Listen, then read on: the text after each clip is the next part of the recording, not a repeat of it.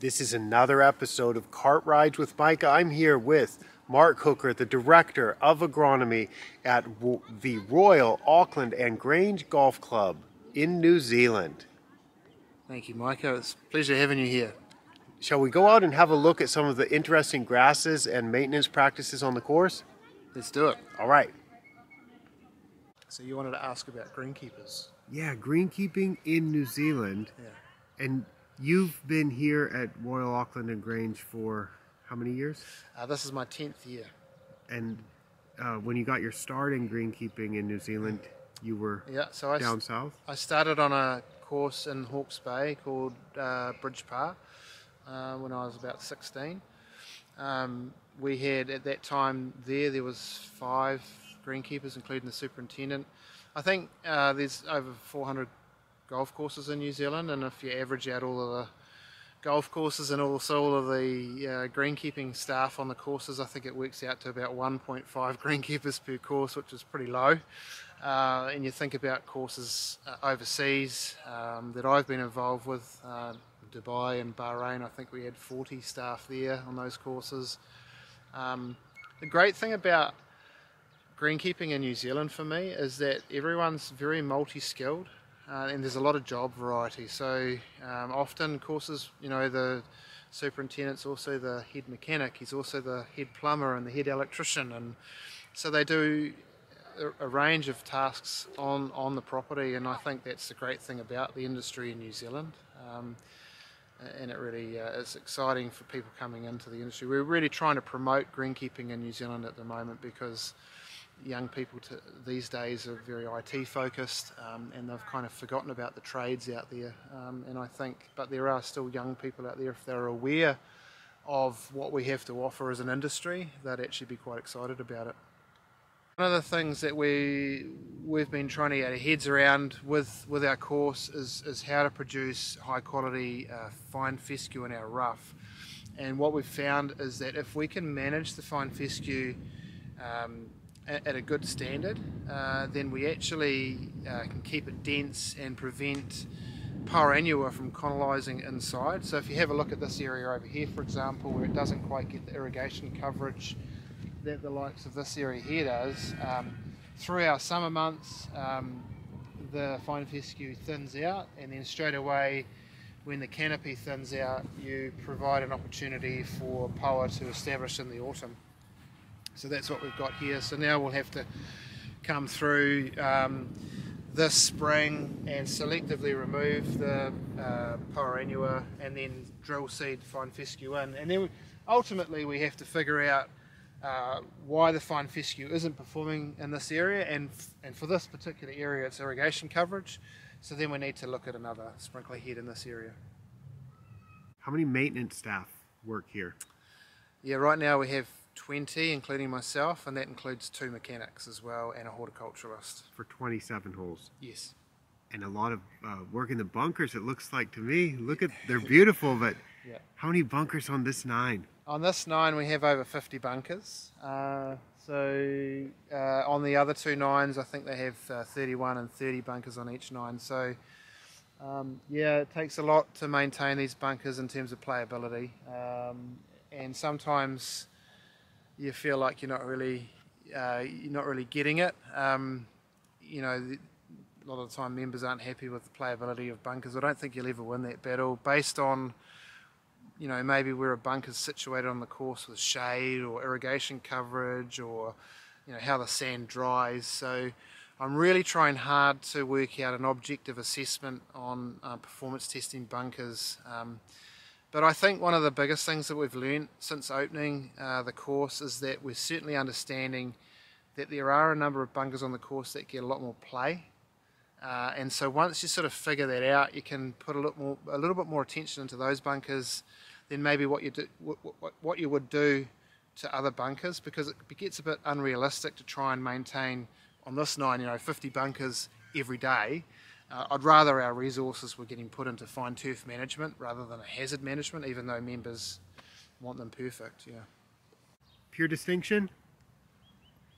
Yep, we have pure distinction greens and teas on our new property. We did a research trial for about 5 years on the old property with different bent grasses, and when I say bent grasses I mean colonial bent grasses, or what we call brown top in New Zealand, and also creeping bent grasses, because we wanted to find out which bent really worked well in our environmental conditions here at Auckland. So we ended up coming down or shortlisting it to a couple of different creeping bents, and Pure Distinction was the one that stood out in the end. When was this green planted? This green was planted approximately 2 years ago now, so it's about 2 years old, and was brought into play in February of this year, so it's been in play for about 6 months. Current mowing height? All of our bentgrass greens are at 3.5 millimetres. Forgive me, I don't know what that is in inches. So we operate in metric in New Zealand, obviously. So yeah, all our greens are about 3.5. We think that's a good height for what we need in terms of playability. We sort of target about 10.5 to 11.5 feet in terms of speed, and we manipulate that speed mainly through rolling. Wow, Pure Distinction on the tees. I don't know if I've seen this before. Yeah. So it's been, I think, a good success for us. One thing I have noticed with this bentgrass is that once it's established, it creates a very dense canopy. And so what we've been able to achieve over the last 4 years basically is we've been able to keep Power Annua out. And I think a lot of that is because of the growth characteristics of the Pure Distinction. What are you mowing it at? This is getting mowed at 7 mil at the moment, and we don't really alternate with that. We hand mow our tees primarily, and through the week we do that with our greens as well. The great thing about that is that our staff can walk the surfaces, and if they see power they stop and pull it out. So we hand weeding on new surfaces is our primary way of keeping Power Annua out of our surfaces. When we did the redevelopment, after our architect had created the new routing on the course, we realised that a number of cypress trees were going to get killed or cut down. So we harvested the wood. We had a guy come on site who had a portable mill, and we milled all the timber, and then our talented staff actually created all of our course furniture using the cypress timber. So our T-markers, our hazard posts, behind you there's a hole plinth.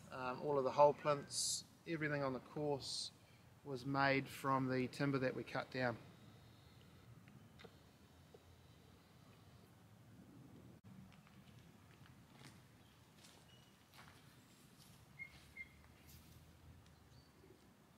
Frost delays.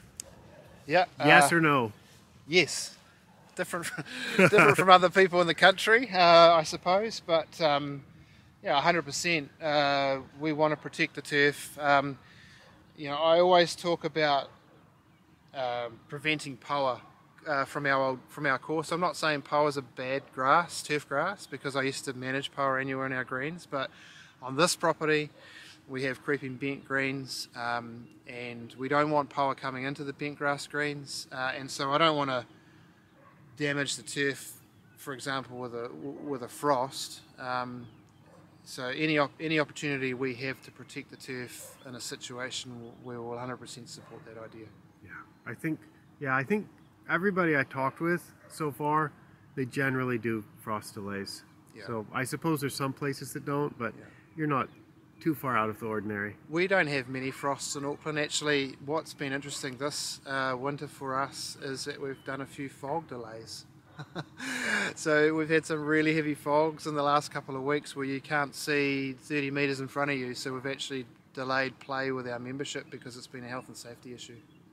How much sand do you put on the greens? Yeah, good question. So we actively sand dust our greens. We put about 130 cubic metres of sand per hectare per year on our green surfaces. 9 millimetres for those who like to do depth? Yeah. So that's approximately, I budget for around 30 applications of sand, somewhere around that per year. So generally it's linked around growth of our bent grass. I don't do clipping yields, something that I'll start thinking about doing. but it's more about what we're visually seeing on the course in terms of what's in our clipping boxes, and also how the turf's really performing. So for that, I do quite a lot of performance testing, objective assessments in terms of speed, firmness and ball smoothness or roll smoothness. I do that every month with an assessment on the greens. Do you do any trapping for rabbits or other animals? Do you have them out here? Yeah, we have an active trapping program with a lot of our membership. So we have member volunteers who are involved with rat, possum and mustelid trapping. We also have a rabbit population which we've been battling for a few years. Most of the rabbits, and you can see a little bit of scraping here, we've actually got onto the populations really well. We mainly do that through evening shooting, really. With silencers? Yes, so at .22 rifles with silencers. So we'll call up the police and let them know that we're going to do a shoot, and then basically go out, do that, and then we call them up and finish the session. And these are non-native animals that do a lot of damage to some of the so rabbits were brought into New Zealand for, much like possums, many years ago by the settlers for pelts for an industry. But what happened in New Zealand was that they ended up taking off. Possums, for example, and rats, they decimate our native bird life populations, and rabbits have a massive impact, particularly on farmland areas for grazing. And the golf courses, obviously, we're talking about them digging out bunkers and obviously on a piece of rough like this. So yeah, we try and control them through shooting. Now, this is something crazy. It's the middle of winter. You've got bermudagrass that's on a north-facing slope that's growing too well, and it got scalped. And it took me a while to process where I am in the world to realize that a north-facing slope would be the warmest spot. So here at Royal Auckland and Grange we have bermudagrass fairways, or what New Zealanders call couch grass. So typically through the winter months, our fairways will go sort of a semi-dormant. They don't go fully dormant, so we tend to be able to put maybe 1 or 2 pigment applications out which keep them looking green. But we certainly don't have to mow the fairways as frequently as we do through the spring and summer and autumn. So we haven't really mowed fairways for 3 months, and this is sort of how they look through the winter. And then by the time we get into sort of September, we'll start getting a lot more growth, and we'll start our mowing regime on them. But yeah, this fairway in particular is quite interesting because of the north slope on it. It does get a lot of good sunlight, so it tends to have a lot more growth, and you can see we've got a little bit of a scalpy issue because of that on this fairway here. How many times in a year would the bermudagrass fairways get mown at this course?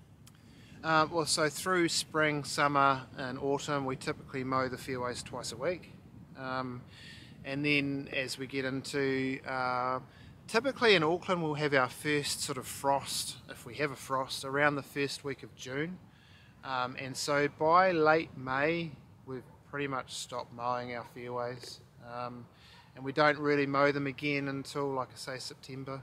And then it goes to once a week and then twice a week. Yeah, it builds up pretty quickly, and then by the time we get to sort of January, hopefully this year we'll start regulating them for the first time, because these are new fairways obviously, and we've still been encouraging a lot of lateral growth and establishment, so we haven't had an opportunity to start regulating growth, but hopefully this summer we'll do that for the first time.